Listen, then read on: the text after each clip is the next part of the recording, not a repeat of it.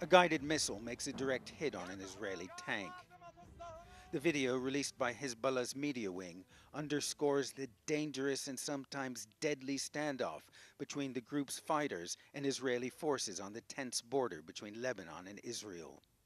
Since Hamas's surprise attack on Israel a week and a half ago, sporadic strikes and counterstrikes have flared along the rugged mountainous frontier. There have been deaths on both sides, combatants and civilians. The tensions have been enough to rattle nerves and prompt Israel to impose a 4-kilometer deep closed military zone on its side of the border, but still not enough violence, perhaps, to precipitate an all-out war so far. Hezbollah fought a more than month-long war with Israel in 2006, and since then, with Iran's help, has grown only stronger.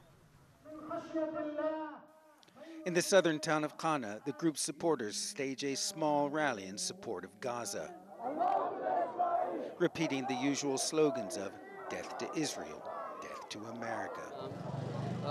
Our history shows slogans aren't enough for us, Hezbollah parliament member Hossein Jeshi tells me. We have plenty of experience with the Zionist enemy. They know our power well. Iran, Hezbollah's backer and ally, has warned if Israel continues with what it calls its aggression on Gaza, the conflict could expand. United Nations peacekeepers have picked up their patrols along the border, but they can only do so much. Hezbollah Monday put out more video showing their men shooting out Israeli surveillance cameras. There isn't a no man's land along the border. In some places there's a wall, but in others you can peer right down into Israeli towns like Metula. Clearly visible are Israeli troops running from house to house.